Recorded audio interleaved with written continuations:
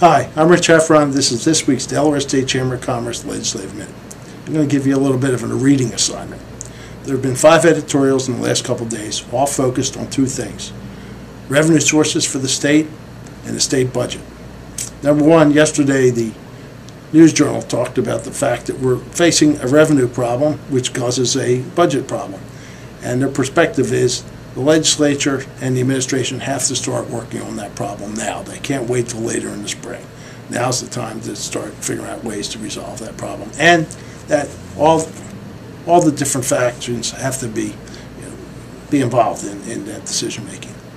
Also, in yesterday's News Journal editorial section, there were 2 pieces. One by John Stapleford, who's an economist with the Caesar Rodney Group, and John gives you more of the conservative outlook on where the problems are and how we might solve them, and talking about the fact that the economy is still slow and we need economic development.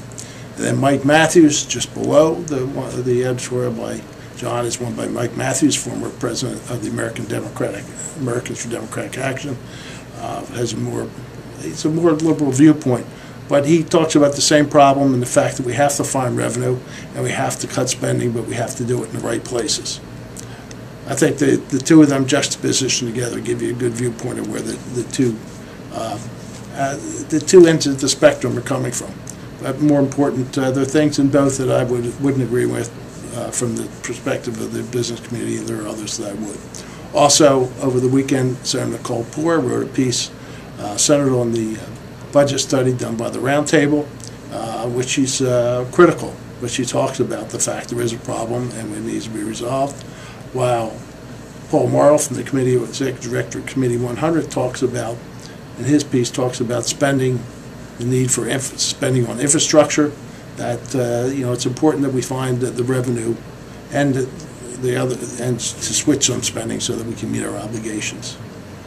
I think the most important thing about those 5 pieces is they give you a perspective on where different people are from different political parties and different political spectrums, but also the fact that now there's a serious discussion going on about the budget and the fact that, as we've been stating for quite a while, our revenue sources are not sustainable. And lastly, the governor appointed a committee to look at spending. It's made up primarily of people from the private and nonprofit sector. Our appointment to that committee is Rick Geisinger from Capital One, also appointments from the Delaware Roundtable and some other nonprofits. But more important, the chairman is going to be Fred Sears. Fred has served in public office on the city council, where he was finance chairman. Also, he served as city commerce director. He worked for a number of banks before going back into the nonprofit sector with the Delaware Community Foundation, where he's the executive director. So he understands the budget, both from a public service viewpoint and also from somebody looking from the outside and from the business community. I think it's a good appointment. They're good appointments, and they will be reporting back to the governor and the administration and the legislature in January. So we'll have some idea of what direction at least they think we should head in and where the problems are in the budget. There are enough studies out there now. There's enough discussion. Now's the time for action. Thank you for watching.